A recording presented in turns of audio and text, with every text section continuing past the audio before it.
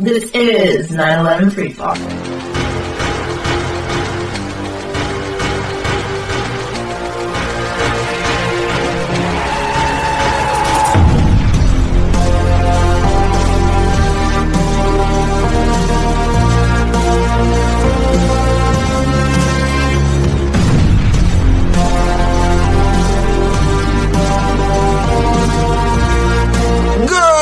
Ladies and gentlemen, welcome to another episode of 9/11 Freefall. My name is Andy Steele, and I am the host. Tonight, we'll be joined by AE 9/11 Truth founder Richard Gage and AE 9/11 Truth's Director of Strategy and Development, Ted Walter. They're going to be giving a report on what we did on this year's 9/11 anniversary, all the events taking place across the country, and the path forward, where we're going to go from here. Now, quick note on tonight's episode, the recorder that I typically use for these shows, the one that records my own voice in crystal clear quality, failed to work this time. I'm not sure what exactly happened, some kind of technology glitch that I can't get to the bottom of, so I had to use my backup recording of this. So I sound like I'm on the phone just like the guests do. Not a big deal. You can still hear the interview just fine, just not in the perfect quality that usually comes in, at least on my end of the conversation. So I'm going to get on top of that. I think I'm going to use a different kind of software in the future. But I just wanted to note that for you before you heard the interview tonight, so you're not wondering why it sounds a little different. So with that said, I'm going to play the interview for you right now. The views expressed on this show by guests and the host on issues outside of the 9/11 controlled demolition evidence are the opinions of those individuals alone and do not necessarily reflect those of architects and engineers for 9/11 Truth.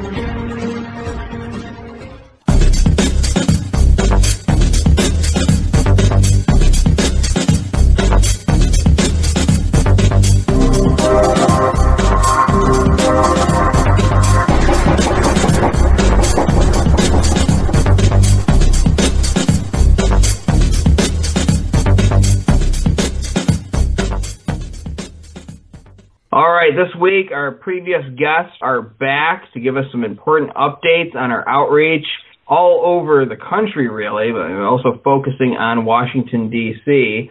My first guest is Richard Gage, AIA. He's a San Francisco Bay Area architect of 30 years. He's a member of the American Institute of Architects, and he is the founder and president of Architects and Engineers for 9/11 Truth. And we represent currently more than 3,000 architects and engineers who have signed our petition demanding a new investigation of the destruction of all three World Trade Center skyscrapers on September 11th.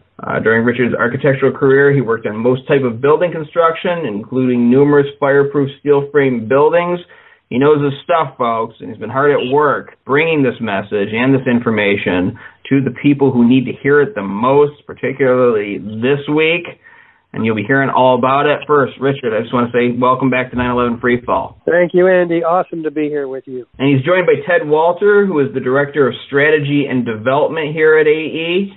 He holds a Master's of Public Policy degree from the University of California, Berkeley. Prior to his current role with AE 9/11 Truth, he was Director of NYC CAN's 2014 High-Rise Safety Initiative, Volunteer Campaign Manager for AE 9/11 Truth Rethink Campaign in 2013, and Director of NYC CAN's 2009 Ballot Initiative. He's the author of the booklet Beyond Misinformation and the 13-page World Trade Center Physics publication. And Ted's there for many of the cool things that have happened over the years in AE 9/11 Truth's history. So Ted, great to have you back on. Welcome to the show. Thanks, Andy. Always a pleasure. So we got a lot to go over with our supporters. It's been a busy several weeks here at AE 9/11 Truth, and you'd almost like to take a breather, but we're going to be kicking off the post 9/11 world for this year, as I call it, meaning post 9/11 anniversary world, with some major outreach off of the heels of what we have done so far in the past month. And we had a lot going on, and you and Ted were here to talk about what was coming. We're going to talk about what happened. Richard, please begin, though, by talking about why this year the anniversary was so important in your view. Well, we had the release of some major cannonballs, I call them, in our arsenal to use against the wall of denial out there, 9/11 truth denial. And one of them was the 4-year, $300,000 study of Building 7, finite element analysis. And this was done by the University of Alaska. And it was released on September 3rd. And this was an extraordinary deal for us because we were working on it for 4 years. And all of a sudden, hey, it's out. It's like this cannonball has been loosed on the engineering and architecture world and the media. And a lot of people are working with this study, which concludes, by the way, that fire could not have brought this building down. Of course, we're talking about Building 7, a 47-story skyscraper that collapses after witnesses hear explosions on the afternoon of 9/11 straight down uniformly, symmetrically into its own footprint in under 7 seconds, in the exact manner of a classic controlled demolition.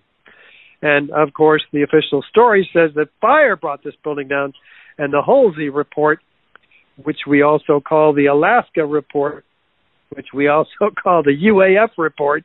We have a lot of names for it. But this report just pulls the rug out from underneath the NIST report. NIST is the National Institute of Standards and Technology, who was tasked by Congress to explain these collapses to the American people. Not only did he conclude that fire could not have caused the collapse of this building, but he actually goes on to show us what could have been responsible. That is to say, what set of behaviors in the building had to have happened for it to fall in the way we all saw in the videos.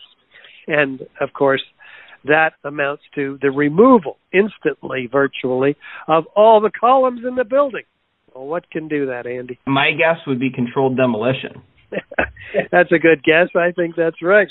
I mean, we're talking about instantaneous removal of the core columns, followed a second later by the exterior columns. Yeah, fire doesn't do that, especially the few small scattered fires that we saw in that building. That's right. As I said on the last show, what the University of Alaska study has done is taken what has been intuitive for most people listening to this show, watching World Trade Center 7 come down, knowing instantly that fire cannot do this to a steel frame high-rise, 47 stories, straight down, symmetrical, doesn't happen unless you have pre-placed explosives. The people who don't turn their eyes away from this fact know this intuitively, and then they look at the evidence. But now we've got this report that lays it out, that puts a stamp of approval on what we've been saying, and it's going to be hard for the powers that be to ignore. That's why I love it so much.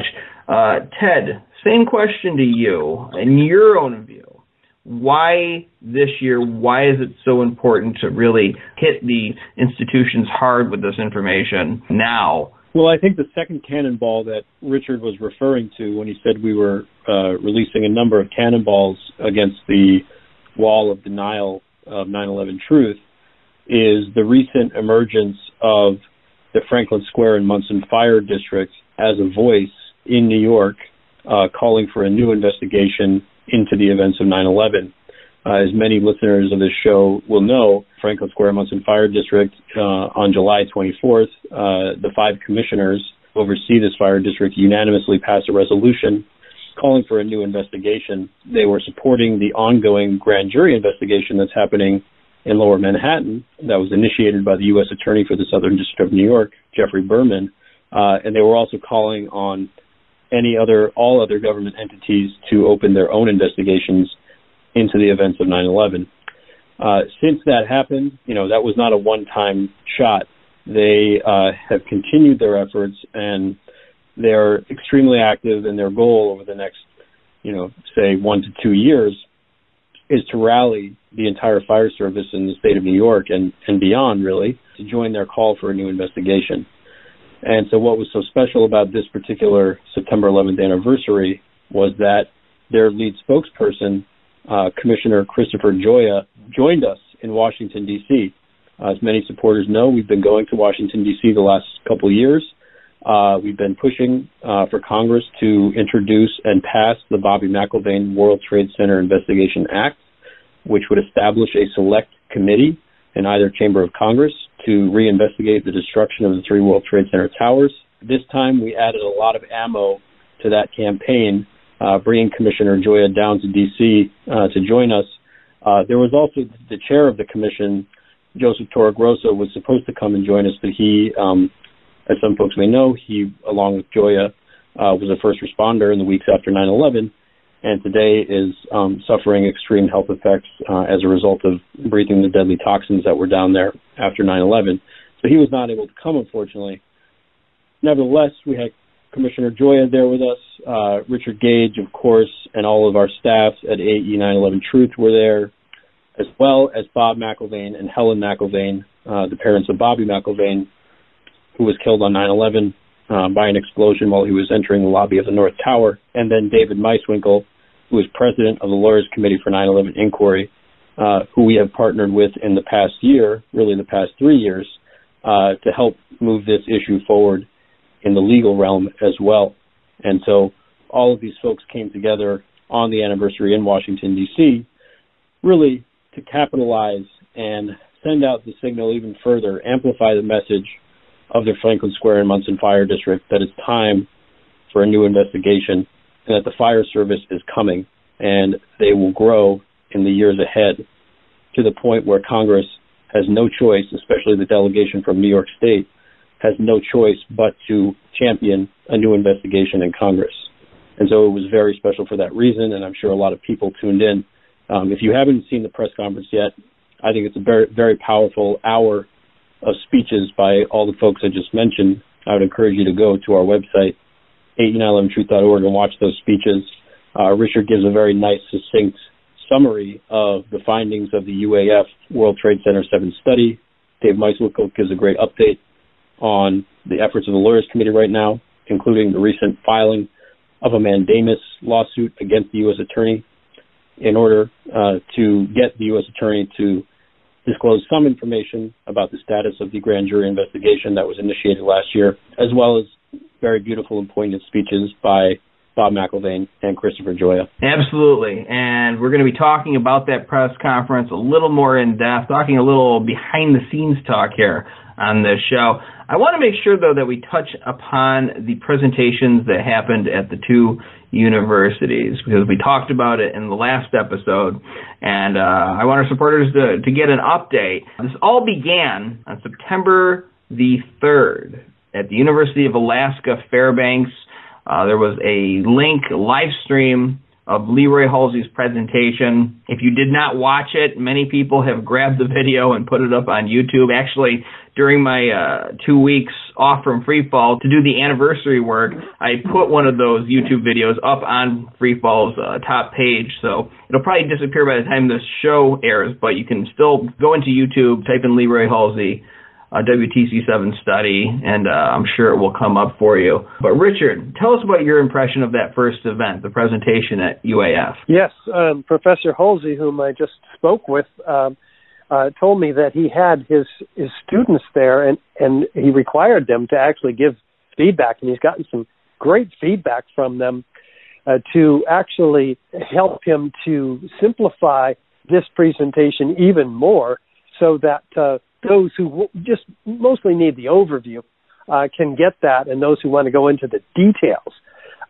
fascinating details, by the way, can get that also by delving deeper. For instance, he talked about the NIST assumptions. NIST made a whole bunch of assumptions that were flat out wrong. Now, I would call these fraudulent. He doesn't use that kind of language in his report or his presentation on the 3rd.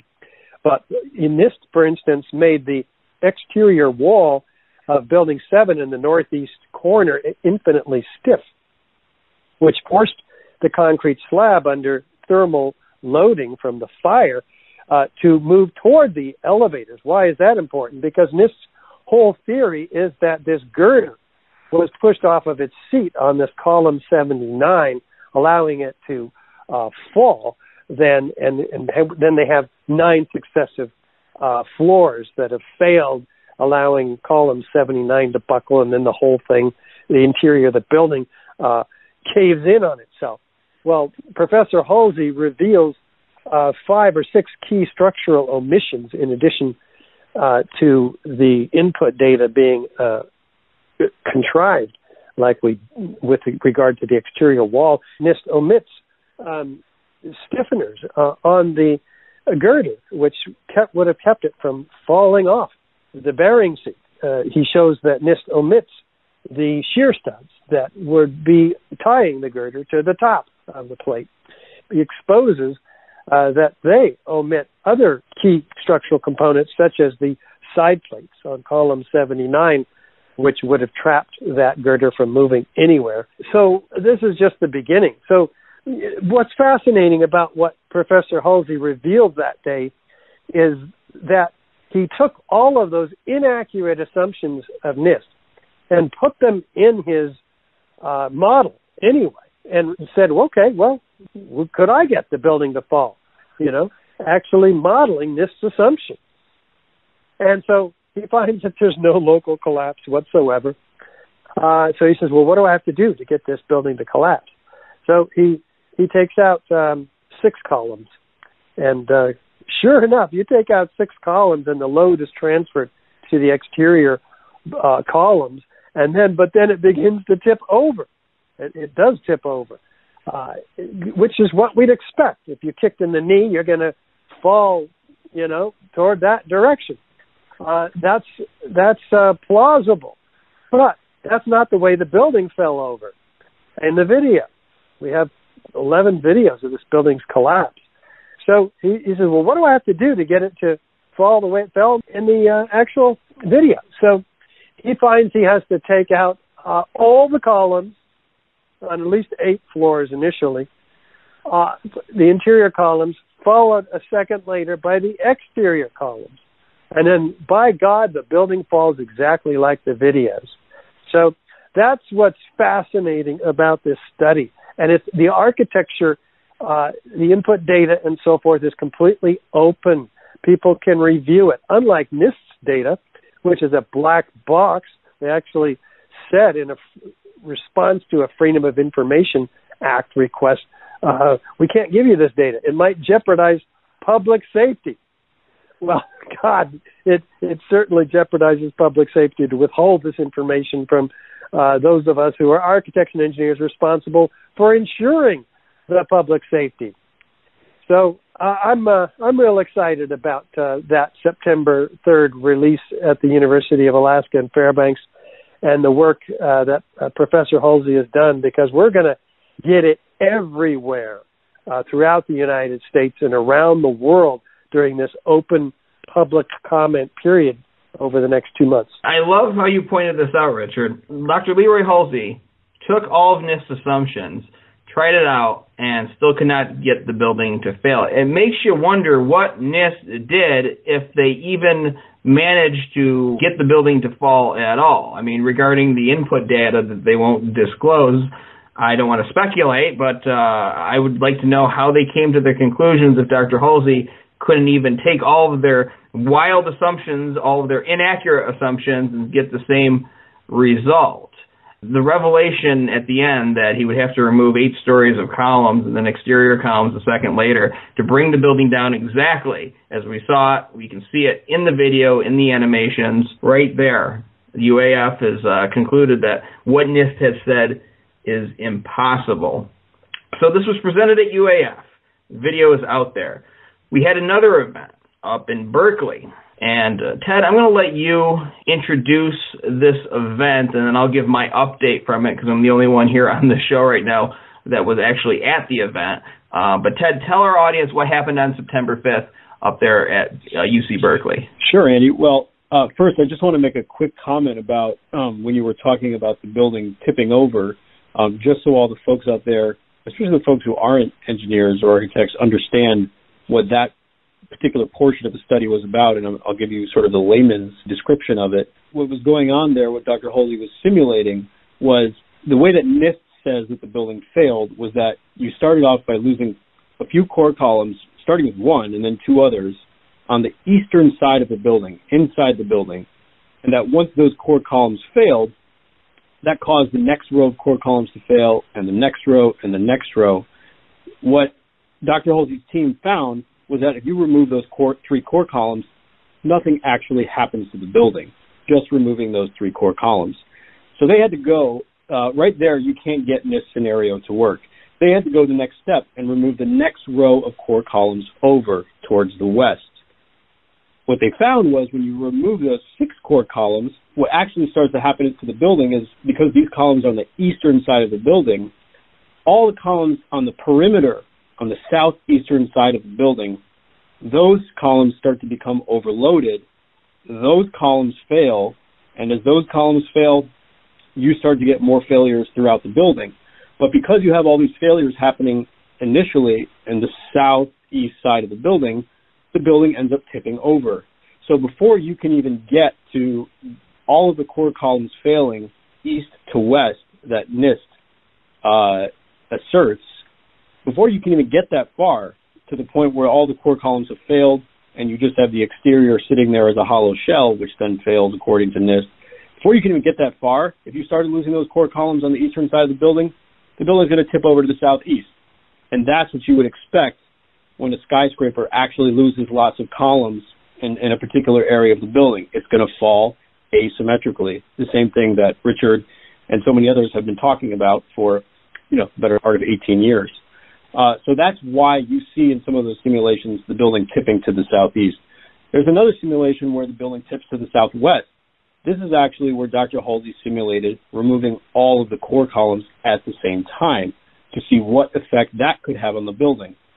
And because the building is a trapezoidal shape, meaning it's asymmetrical and has less support columns on the perimeter on the southern side, and because they simulated with some of those exterior columns being severed as a result of the debris, they get the building tipping to the southwest. Again, this is the kind of behavior that you would expect a building to undergo when it has, let's say, a certain degree of structural failures occurring within it and loss of columns.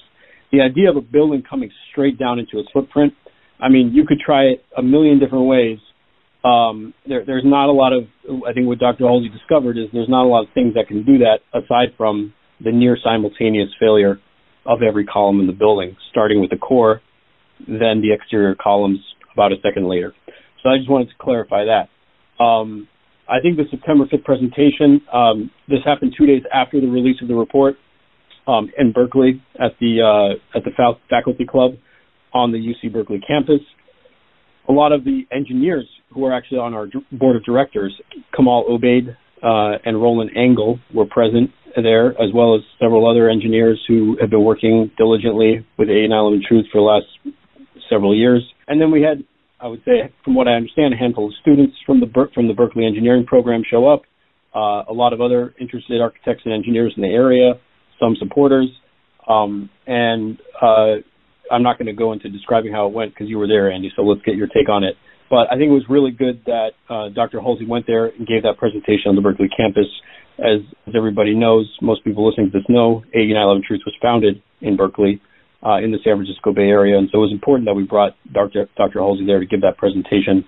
And I think that the engineers who were present, students who were present, got a lot out of that presentation. And it was great to have Dr. Halsey make that trip and give that presentation. Right, and this was actually the first time I met Dr. Halsey in person, so it was a great honor to do that, and a great day, and I consider this event a success. I think that we had a reasonably filled audience in there. We did have many engineers in the audience. There were some students that came, some very impassioned. Now, just a full disclosure, I got put on door duty to help people come in, because when Leroy Halsey is talking, we don't want the outside noise in the hallway. There was another event going on across the hall, so we had to close the door, but someone might show up late. So I was out in the hallway watching the door and helping people in if they came late.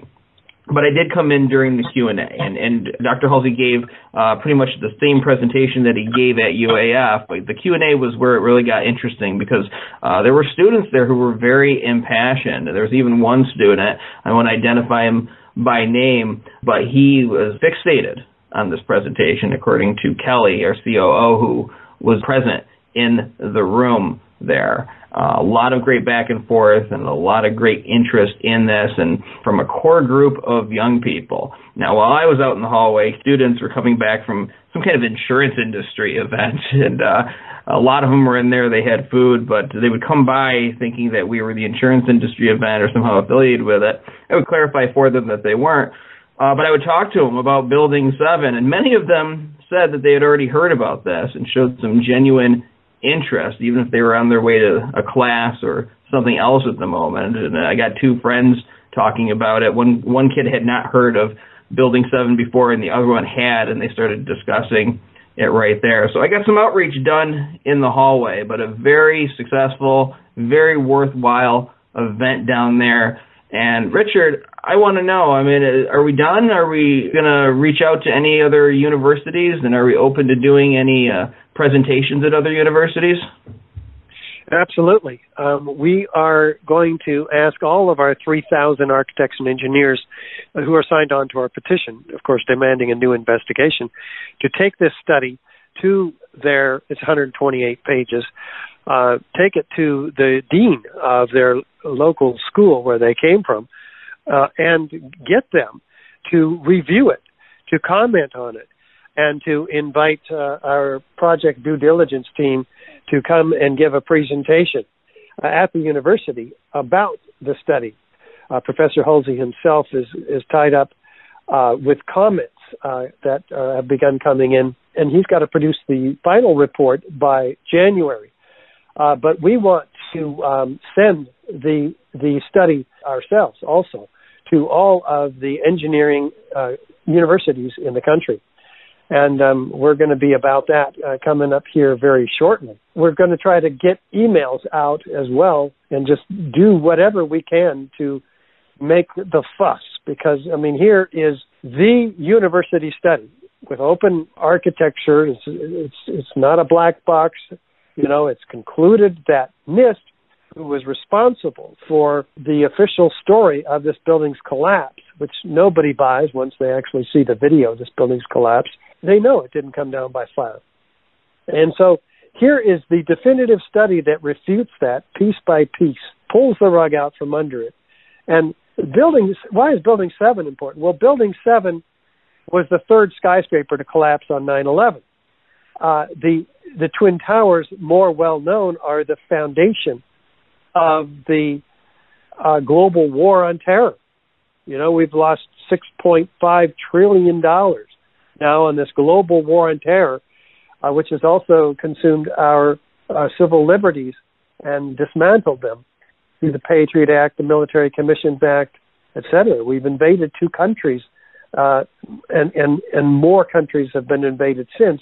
But starting with Afghanistan and Iraq, 2 million people have been killed. It all goes back to the Twin Towers, but people are often too damaged to evaluate clearly the evidence at the Twin Towers because we were filled with shock and awe on that day. But when we show them Building 7 and what really happened there, they have an open mind. According to the official story, nobody died at Building 7. So we're not laced with the trauma that we are with regard to the Twin Towers, and everybody can see instantly that this is a controlled demolition. And this study simply proves it to the academics who tend to be more open-minded to that type of information. They're curious. They can't stop themselves from looking at a good finite element analysis. So we've got it to give them. And we think this will turn things upside down in the architecture and engineering industry. So that's what we're going to be about, Andy. Exactly. Can't turn away from a good finite element analysis. I like that. It's like some light reading before bed. So, Richard, you went to New York City, and actually Ted was at the event as well, but this was a lawyers' committee event. There were a lot of good speakers, well-known speakers in the truth community there. Tell us about that, and also tell us what you talked about when you were speaking there. This was an event on September 7th, Saturday, in New York. 250 people packed the Unitarian Church. We were invited to speak, and along with, I think, 5 or 6 others, including Gary Null including Bill Binney, who couldn't come due to an illness, surgery. But Gary Wiebe was sent in his stead, who did a great job providing context for secrecy and surveillance of American people. Gary Null spoke quite eloquently as well, and Dave Meiswinkle from the Lawyers Committee talking about these lawsuits that are going to be helpful in reinforcing the openness of the U.S. Attorney about the grand jury, which he is compelled to impanel to review the evidence that we've been talking about for 12 years now at Architects and Engineers for 9/11 Truth. We also had, of course, Chris Joya, who, as Ted mentioned, has been just a pioneer in the firefighter realm, emerged as this Marine who is just taking by storm this denial of 9/11 Truth. He will be working to get all firefighting associations and districts to join him in a call for a new investigation, and we're all excited about that. I announced the release of the Halsey study in my talk and the initial evidence, as we highlighted here, about Building 7's controlled demolition. So all of this works very well together, these speeches in New York, and I was just real excited to present for the first time, by me anyway, the University of Alaska study. I know Ted was there also, and what did you think about the event, Ted? I thought the event was fantastic. As you mentioned, a lot of folks there, a lot of positive energy. I think I have to commend the Lawyers Committee and others for putting together such a great event. And I think also just because of all the positive developments that have been taking place in the last several months, in the last year, I think that also played a role in that. And there was just so much to talk about and to update folks on, whether it was our efforts or the Lawyers Committee, or some of these amazing speakers like Gary Null and Mark Crispin Miller. I thought that was the first time that we got to see Chris Joya speak at an event outside of the auspices of the Franklin Square and Munson Fire District. And his speech was just, mind-boggling, basically. It was beautiful and urgent, and just his ability to express the moral aspect of this fight that we are all engaged in is really inspiring and breathtaking.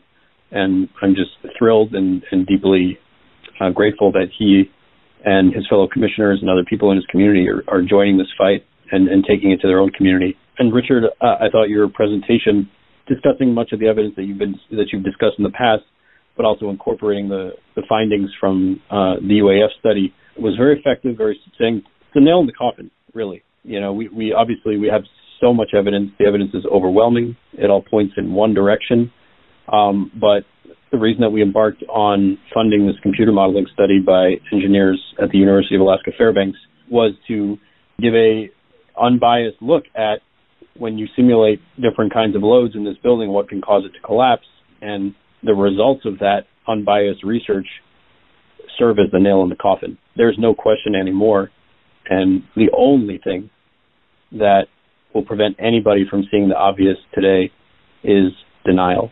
And this study will go a long way in helping millions of people in time, I believe, millions of people overcome that denial.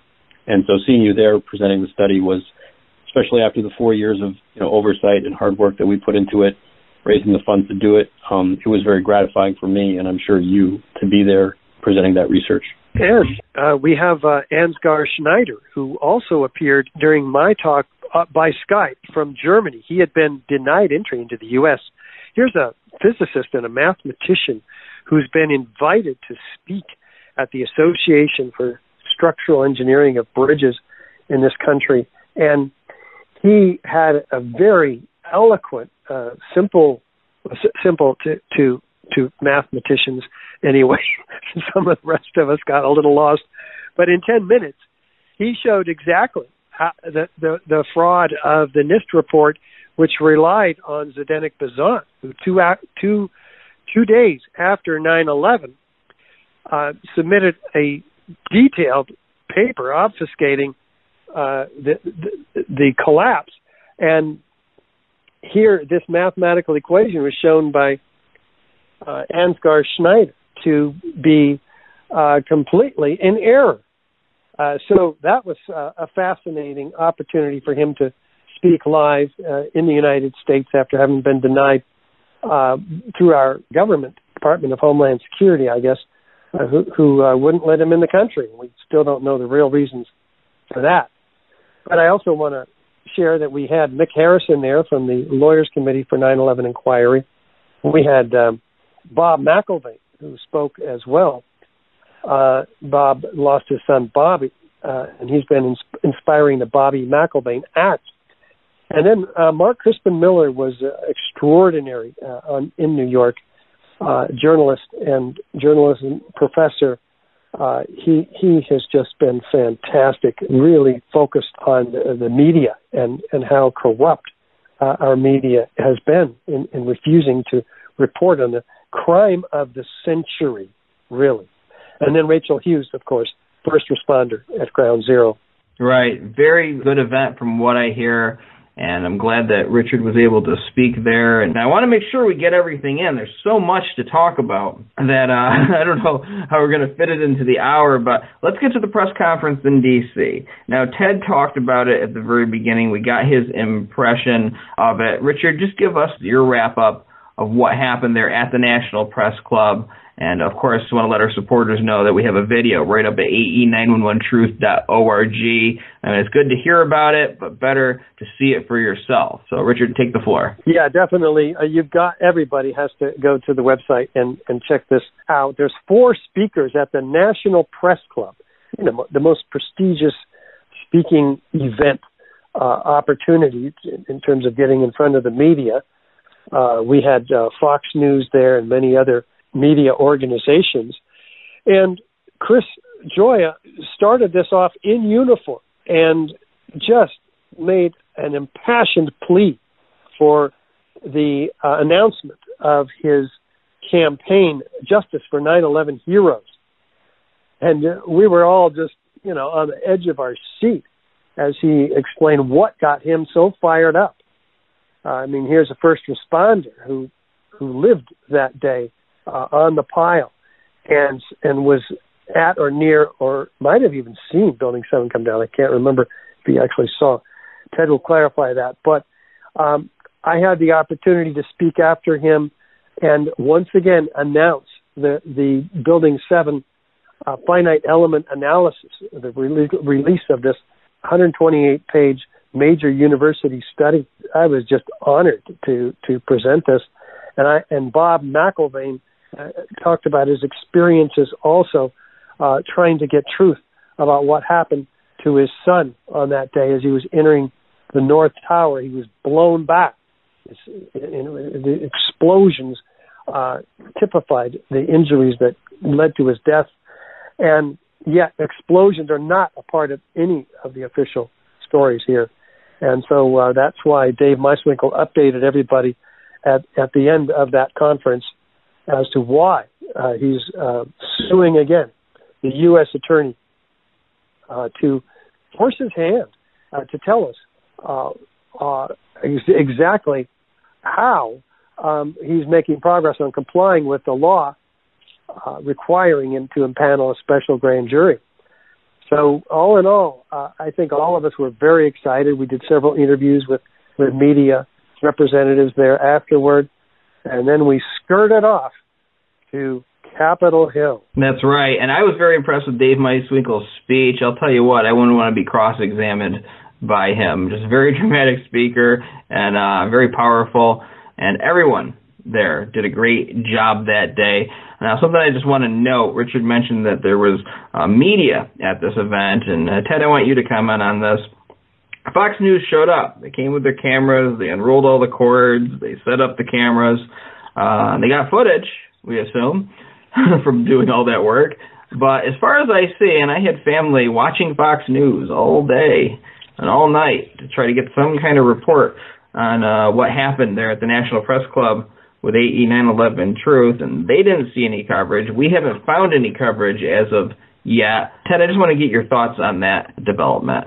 Well, I don't have a lot to say, I guess, other than I think there was too much truth in that room for Fox to put it on the air. Yeah. Exactly. But that is why the people in this audience are so important. I mean, this is really a worldwide movement of people who have been called to action from their own instincts and from their own ambition to see justice be done. So we can't give up and we can't get tired. We got to keep on spreading this information. We're relying on you out there in the listening audience to help us bring this message forward and do the job that the corporate media is not doing for the American people.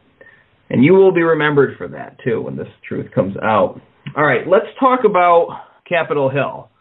Big time. This is my favorite part of every anniversary that we've done in the past couple of years. First, I just want to acknowledge the great volunteers that we had show up around 1 o'clock in the afternoon.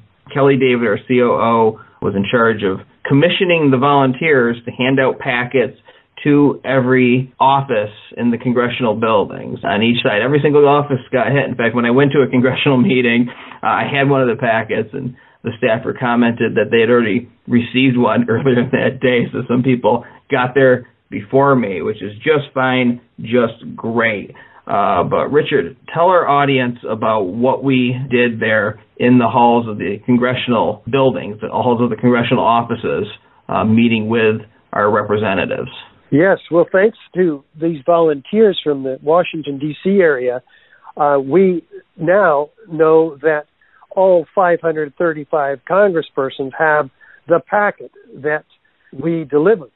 That included the Bobby McIlvaine Act. It included our petition demanding a new investigation signed by 3,000 architects and engineers. It included evidence about the destruction of the Twin Towers in Building 7 and a letter from Christopher Joya explaining why he's doing what he's doing and why he's not going to stop until they introduce the Bobby McIlvaine Act and until the U.S. grand jury has been impaneled by the U.S. attorney. So our specific role, we had a couple of dozen appointments, and it took 3 teams of us to cover them all. But I had the unique opportunity to speak with the representative from Iowa, Steve King, who unfortunately is embattled right now due to remarks that he's made that were controversial. But I found him to be very attentive to the evidence, and this is a unique experience for us because we've spoken to aides and we've spoken to reps, but there's been a few experiences, and Ted and Andy have some too here to share. But Steve King was looking at the evidence, for instance, the photograph of the Twin Towers during its explosion. He said, that looks like a waterfall. That doesn't look anything like a collapse, which of course gave me the opportunity to explain that 4-ton structural steel sections are ejected laterally at 80 miles an hour, landing 600 feet in every direction, trailed by thick white smoke clouds. Yeah, there's your waterfall. The evidence of thermite, which he asked about specifically. Well, where does that come from? Who makes that? The nanothermite particularly. He was deeply interested, so I'm going to be following up with him, as did his constituent, who has already written him a letter thanking him for meeting with us on his behalf. This Iowan supporter of AE 9/11 Truth, Bob McIlvaine, impressed him as well with his personal story, which always opens the heart of these congresspersons.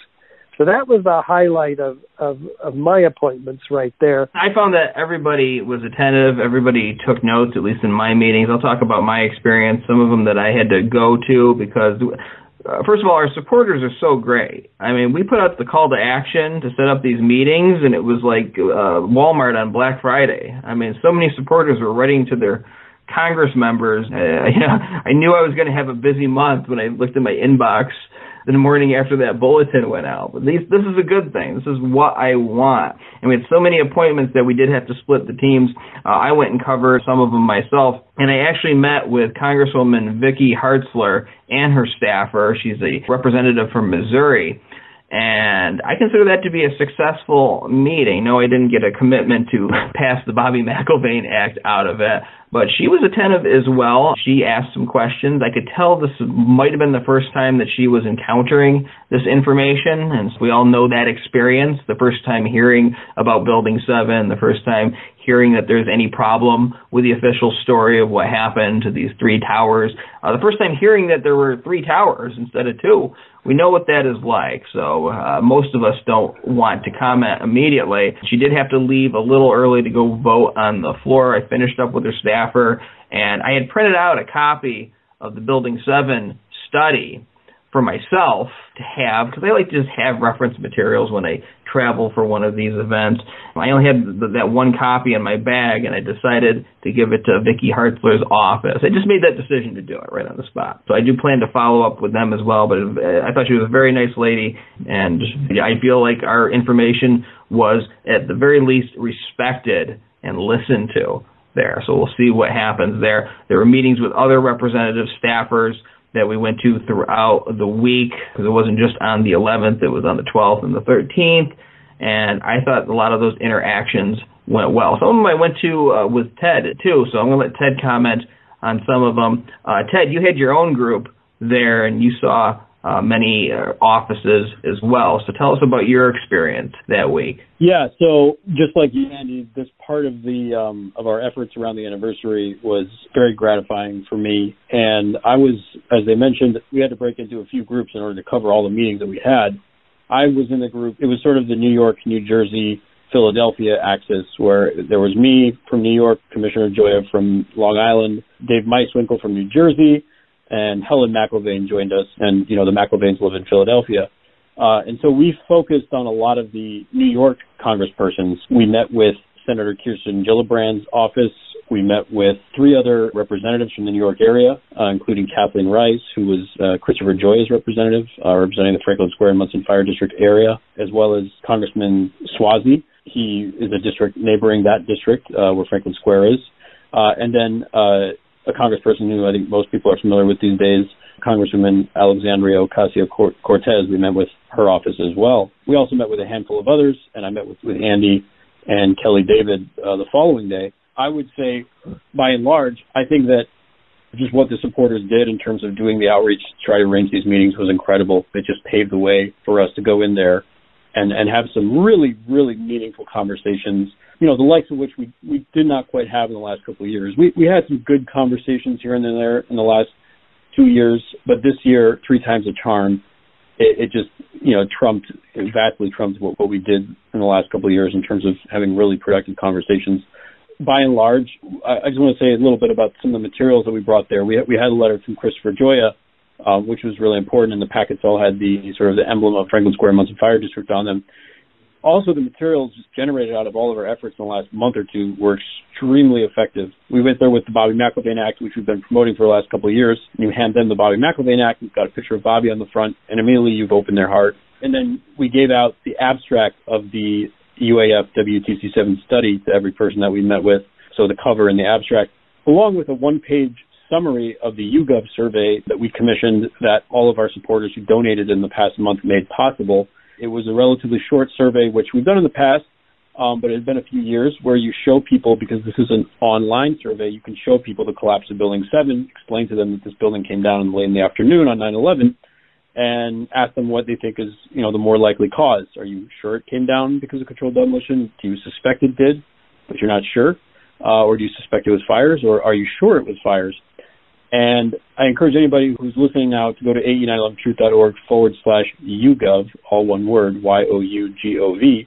The results of that survey are consistent with what we've seen in the last 5 years, but they're even tilting more in our favor, which is a 2.5 or 3-to-1 majority of people who see the collapse either suspect or are sure that it was controlled demolition, compared to a very small minority who suspect or are sure that it was fires. You then ask them, are you more inclined to believe the critics who say that it was explosives who brought the building down? Or are you more inclined to believe the government, which says that office fires brought it down? And you get the same lopsided margin. About 50% of respondents say they would believe the critics, which is us, and about 20% say that they believe the government's account that it was fires. You ask them then, who would you support a new investigation?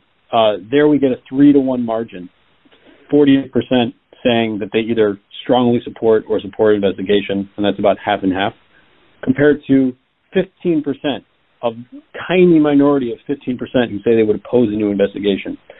And so you have that hand in hand with the abstract of the UAF study, and like that's what members of Congress need to see. They need to see that if they were to suddenly champion this issue and that the video of Building 7 was seen more widely, that at most there would be 15% of the country that would be opposed to what they're doing, and the vast majority would either agree or at least be indifferent and not sure. But, you know, so to have that hand in hand, and then if a staffer is sitting there, you're showing them the video of Building 7, and then you say, this is the video that all of these people who took the survey watched, and you got a 3-to-1 majority saying it looks like a controlled demolition, which one do you think?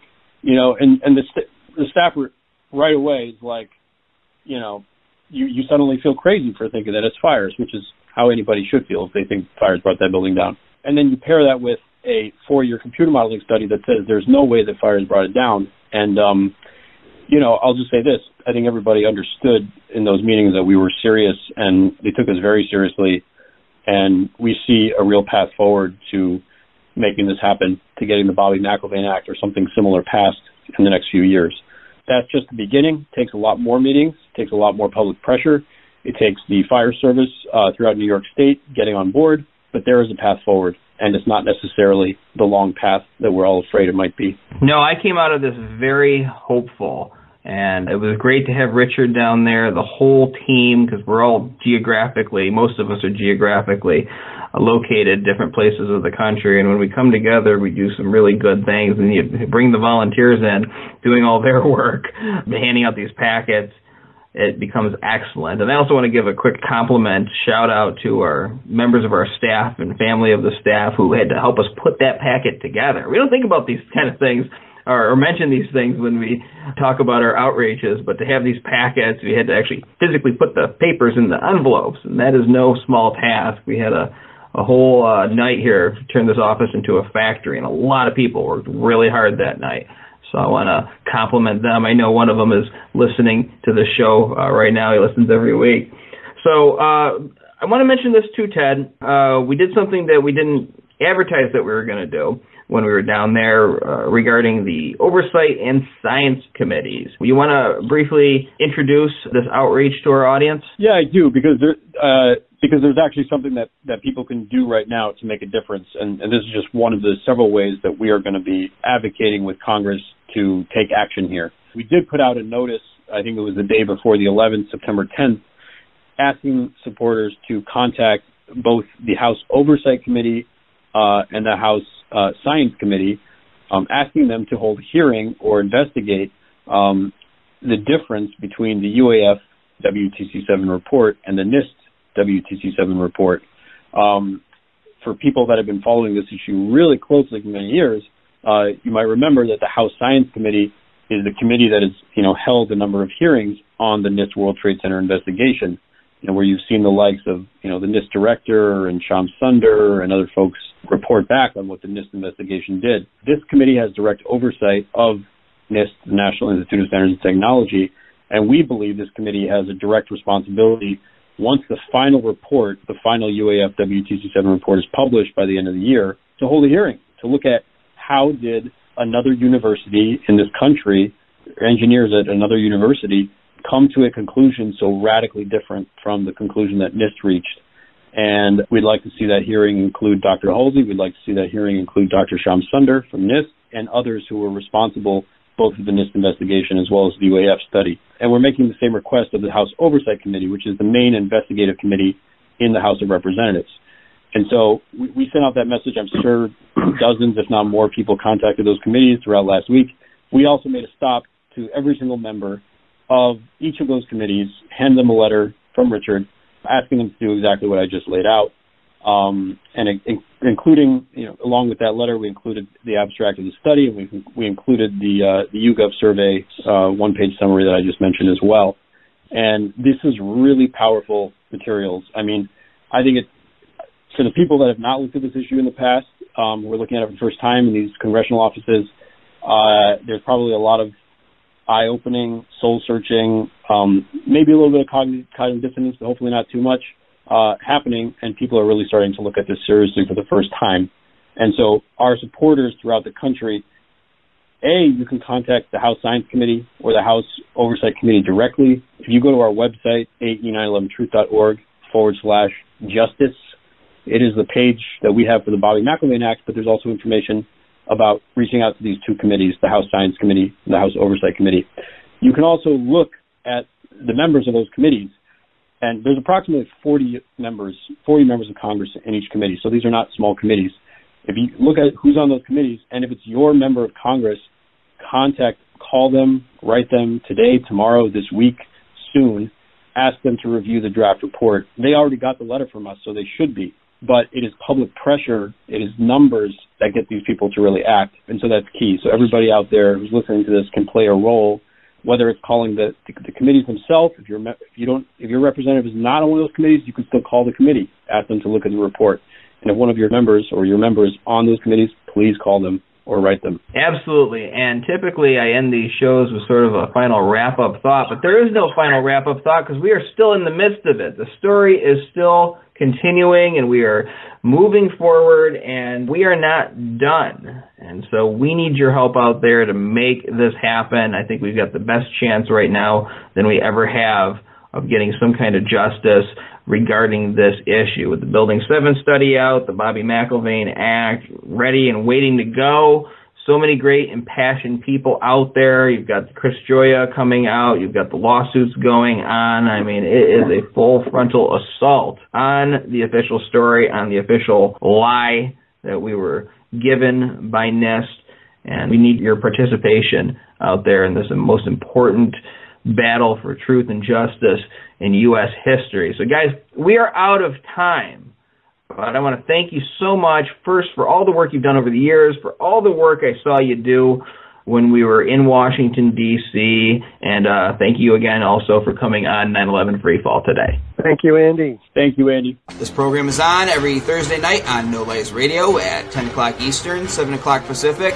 You can also keep track of the archives by going to 911freefall.com. This is Andy Steele. Have a great week. Good luck.